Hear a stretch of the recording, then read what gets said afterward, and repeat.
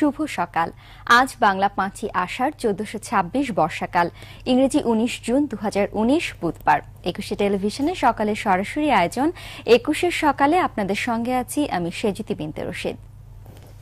প্রিয় দর্শক, আজ অতিথি আড্ডায় আমার সাথে স্টুডিওতে উপস্থিত আছেন বাংলাদেশের জনপ্রিয় নাট্য অভিনেতা মাজনুন মিজান। আজকের আমন্ত্রিত অতিথির সাথে সরাসরি কথা বলতে ফোন করুন ৮১৮৯৯২৫ এবং ৮১৮৯৯২৬ এই নম্বরে। চলুন চলে যাই অতিথি আড্ডায়। ভাইয়া শুভ সকাল, স্বাগত জানাচ্ছি আমাদের আজকের একুশের সকালে। ধন্যবাদ। কেমন আছেন? আমি ভালো। ভালো লাগছে সকাল সকাল আপনার অনেক ব্যস্ততা এবং অনেক তাড়াহুড়ার মাঝখান থেকে একদম সময় মতো আমাদের সেটে এসে আপনার দর্শক ভক্তদের জন্য সময় দিচ্ছেন, অনেক ধন্যবাদ। একটু জানতে চাই শুরুতেই, সকালবেলাটা কি সবসময় এরকম নানান কাজের মাঝখান থেকে দৌড়াদৌড়ির মধ্যেই শুরু হয়? মানে একটা পার্টিকুলার প্ল্যান থাকে প্রত্যেকদিনই সকালে, সেটার মধ্যে দিয়ে যেতে পারলে ভালো হয়। উটকো একটা ঝামেলা এসে ঘাড়ে চাপে, সেটা হচ্ছে ট্রাফিক, একদমই যানজট, যেটা অনাকাঙ্ক্ষিত। কখনো কখনো অনাকাঙ্ক্ষিত পরিমাণটা এত বেশি বেড়ে যায়, বিরক্ত লাগে সিরিয়াসলি।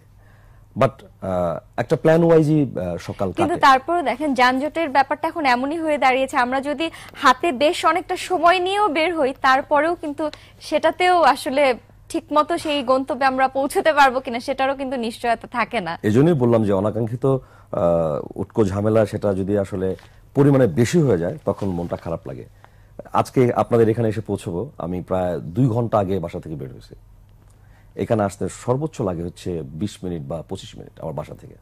তারপরও আমরা নিজেদেরকে ভাগ্যবান মনে করছি, কারণ আপনাকে আমরা সময় মতো আমাদের সেটে পেয়ে গিয়েছি আড্ডা দেওয়ার জন্য। আমিও লাকি, থ্যাংক ইউ। ইটিভিকে ধন্যবাদ, আপনাকে ধন্যবাদ, যারা এই মুহূর্তে ইটিভি দেখছেন, আমার দর্শক শ্রোতা যারা আছেন তাদেরকে অবশ্যই একটু জেনে নিতে চাই এখন কাজের ব্যস্ততা। সকালবেলার এই ব্যাপারটা তো জানলাম, তারপরেও এখান থেকে নিশ্চয়ই নাটকের শুটিং এর জন্য যাওয়া হবে। হ্যাঁ, আমি অলওয়েজ আর্লি রাইজার। আমি ৬টা সাড়ে ৬টার মধ্যে ঘুম থেকে উঠে যাই, উঠে আমি সকালে ফুটবল খেলতে যাই। এটা কি রাতে যদি শুটিং করতে করতে বেশি লেট নাইট হলে গ্যাপ করি, টানা ৭ দিন ফুটবল খেলতে হয় না, ৫ দিন খেললেই হয়। ২ দিন রেস্ট লাগে আসলে, তো সেটা করি। আমার ৬টা সাড়ে ৬টার মধ্যে ঘুম থেকে উঠে যাই, তারপরে খেলাধুলা শেষ করে এসে শাওয়ারটাও নিয়ে আমার লাগেজ গোছানো থাকে, আমি শুটিং এ চলে যাই। আজকে যেমন আপনাদের এখানে এসেছি, আপনাদের এখানে শো শেষ করে আমি শুটিং এ চলে যাব। আমি একবারে বেরিয়ে আসছি প্রিপারেশন নিয়ে, মানে একদমই রুটিন ওয়াইজ কাজ অনেক চলে। সব দিন যে আমাদের শুটিং থাকে ব্যাপারটা কিন্তু তা নয়, তো যখন শুটিং থাকে না তখন একটু বেশি করে আরাম করে ঘুমাই হয়তো। তো ফুটবল এটা কিন্তু সচরাচর শোনা যায় না যে এখনকার সময় সকালবেলা ঘুম থেকে উঠে কেউ নিয়ম করে ফুটবল খেলতে যাচ্ছে, এটা কিন্তু হয় না। এটা কি আপনার একদম ছোটবেলা থেকেই এই ফুটবলের প্রতি ভালোবাসা? ছোটবেলা থেকে আমি প্লেয়ার ছিলাম। আমি আমার ডিস্ট্রিক্ট লেভেলে, আমি আমার ইউনিভার্সিটিতে ভালো লেভেলের ফুটবল খেলতাম। তো যেহেতু ফুটবলটা খেলতাম, এক ধরনের নেশা আছে, ভালো লাগা আছে।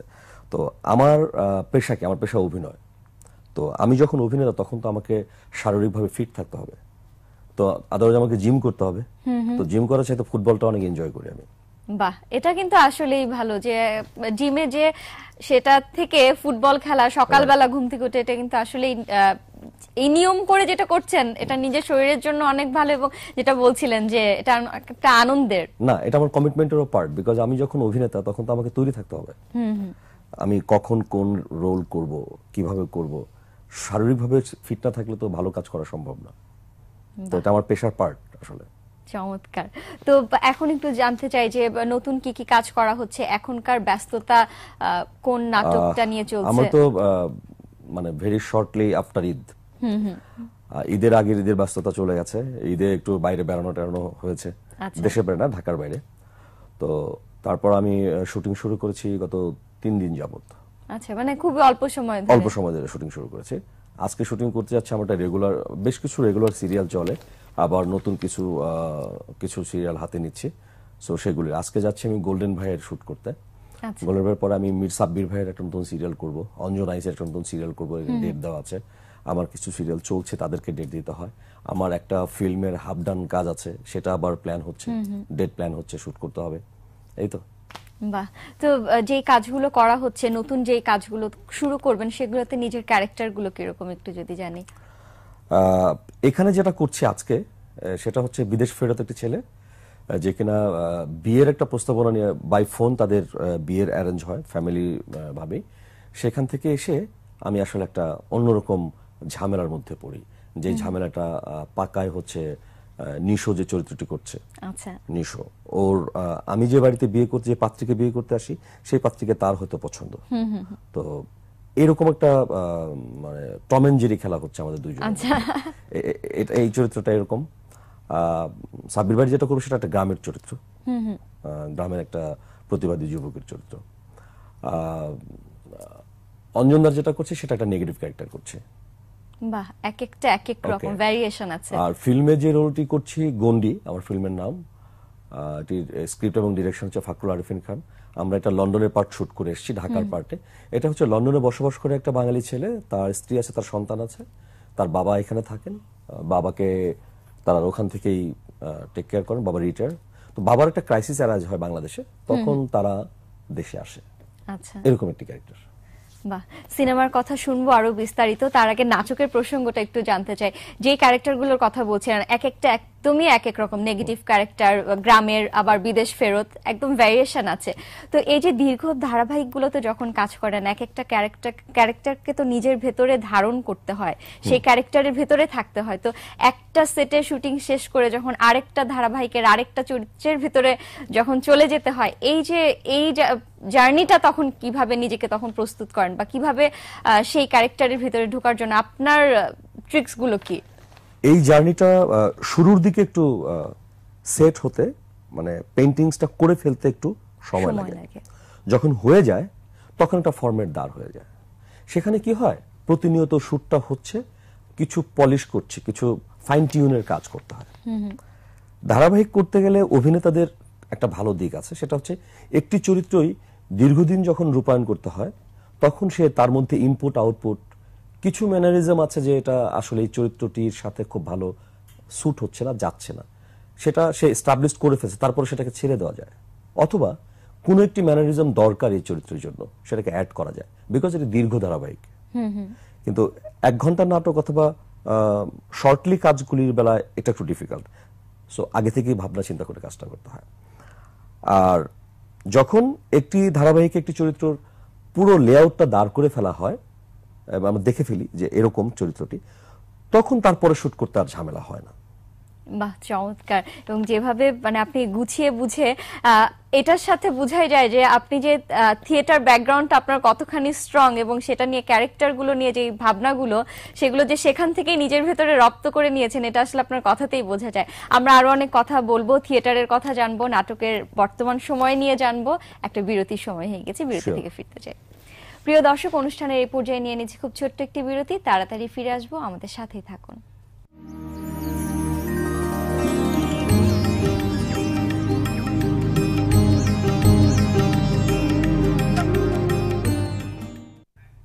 বিরতির পর আপনাদের সবাইকে স্বাগত একুশের সকালে সরাসরি আয়োজনে। এই মুহূর্তে আমার সাথে স্টুডিওতে উপস্থিত আছেন আমাদের সবার প্রিয় নাট্য অভিনেতা মাজনুন মিজান। আপনার ফোনের মাধ্যমে আমাদের সাথে সরাসরি কথা বলতে ফোন করুন ৮৮-৯৯২৫ এবং ৮৮-৯৯২৬ এই নম্বরে। চলুন ফিরে যাই অতিথির কাছে। ভাইয়া, বিরতির আগে কাজ নিয়ে কথা হচ্ছিল, একটু জানতে চাই এখন যে ঈদে তো বেশ অনেক কাজ করা হয়েছে, এবং এখন টিভি চ্যানেল অনেক অনেক কাজ আমরা দেখতে পাই, ওয়েব সিরিজ হচ্ছে। আপনি যেহেতু দীর্ঘ একটা সময় এই পর্দায় আপনার সরব উপস্থিতি আমরা দেখতে পাচ্ছি, একটু জানতে চাই বর্তমান সময়ে নাটকের অবস্থাটা সম্পর্কে আপনার মতামতটা কি? যে এখন তো প্রচুর কাজ হচ্ছে, কিন্তু আমরা দেখা যাচ্ছে যে টিভি স্ক্রিনে সেই কাজগুলো দেখার থেকে ইউটিউবে কাজগুলো চলে যাচ্ছে, সেখান থেকে দেখছি। আপনার কাছে কি মনে হচ্ছে এখন কাজ কেমন হচ্ছে? পার্টিকুলারলি এই মুহূর্তে আমরা খুবই একটা এলোমেলো অবস্থায় আছি। এলোমেলো অবস্থায় আমরা রিসেন্ট কিছুদিন আগেও ছিলাম, এখন একটু বেশি প্যাচ লেগে গেছে। এটির একটি বড় কারণ world cup, ICC world cup cricket, হ্যাঁ, সেটা একটি ব্যাপার। আর আমাদের মিডিয়াম, নতুন মিডিয়াম ইউটিউব, ফেসবুক, হ্যাঁ, এটা একটা ব্যাপার, যে কারণে তার জন্য ভিন্ন ভিন্ন সাইজের, ভিন্ন ভিন্ন প্যাটার্নের কাজ হচ্ছে। টেলিভিশন তো আছে, আমাদের দেশে অনেকগুলো টেলিভিশন। এই নাটকগুলি দেখবার জন্য দর্শকের আরেকটি অন্তরে হচ্ছে বিজ্ঞাপন প্রচারের ধরন। আমাদের দেশে টেলিভিশন চ্যানেলে বিজ্ঞাপন প্রচারের কোনো পার্টিকুলার নিয়ম নীতি নেই, যে যেভাবে পারছে, যা পারছে তাই করছে। এবার ঈদ, এক তো বিজ্ঞাপনে দেখা যায় না নাটক, 2 নম্বর হচ্ছে এবার ওয়ার্ল্ড কাপ। সো এবার ঈদের কাজ খুবই জাতা লেভেলের অবস্থা। এবং আমার প্রচুর নরমালি শুনতে হয় যে আপনাদের নাটক বিজ্ঞাপনের জন্য দেখতে পাই না। তো এখন যারা বিজ্ঞাপনের জন্য দেখতে পান না তাদের জন্য একটা সুখবর হচ্ছে তারা ইউটিউবে দেখে ফেলতে পারছে। কিন্তু ইউটিউবে দেখবার এই যে পদ্ধতি, এটা কিন্তু আবার হিতে বিপরীত আমাদের টেলিভিশনের জন্য।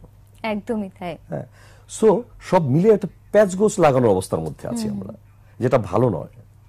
এখান থেকে একটা সুস্পষ্ট সিস্টেমের মধ্যে দিয়ে আসতে হবে।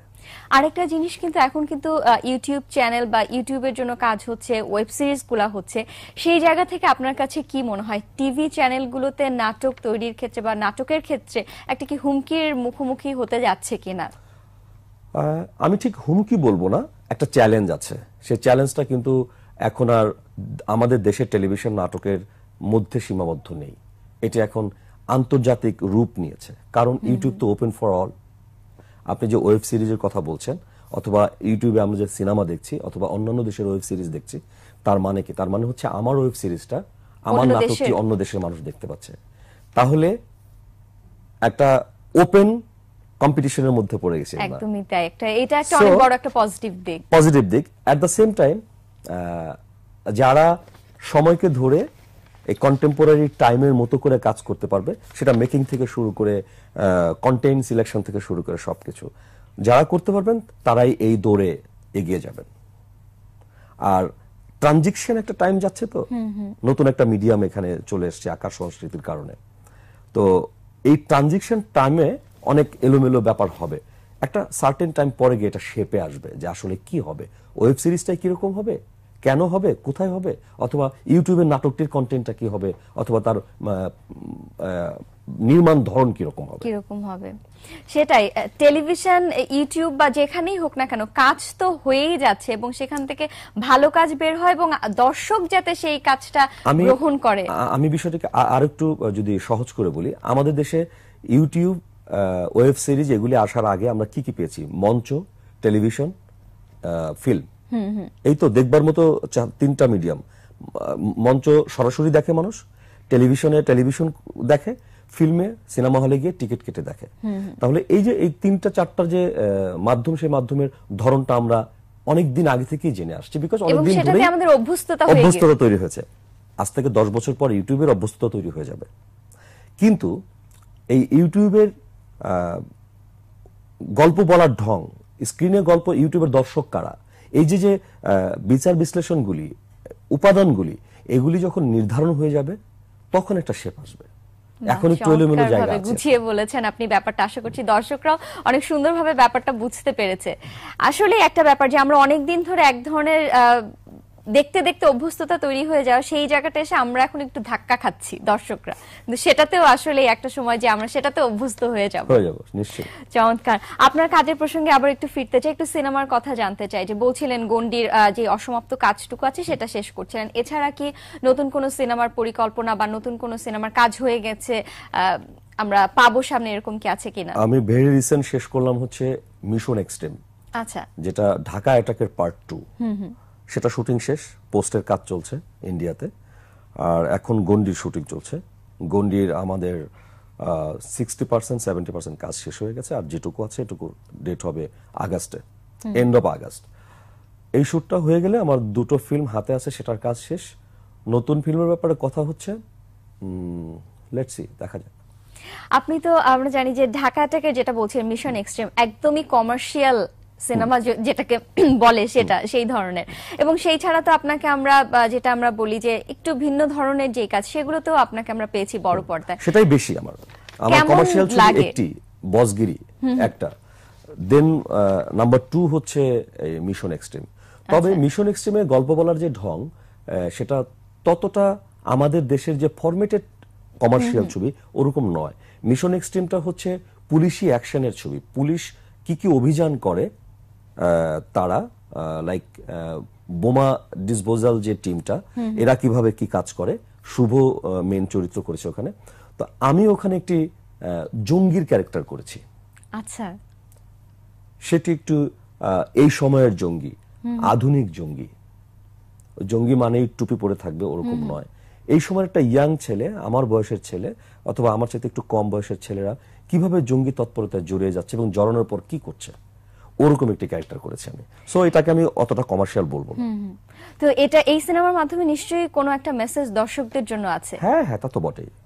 আমাদের দেশের পুলিশরা কিভাবে জীবন ঝুঁকি নিয়ে কাজ করে, এটা একটি ব্যাপার আছে। আর জঙ্গি তৎপরতা একটি ভালো নয় সোসাইটির জন্য, পরিবারের জন্য, সেটার কথা বলা আছে। বাহ, চমৎকার।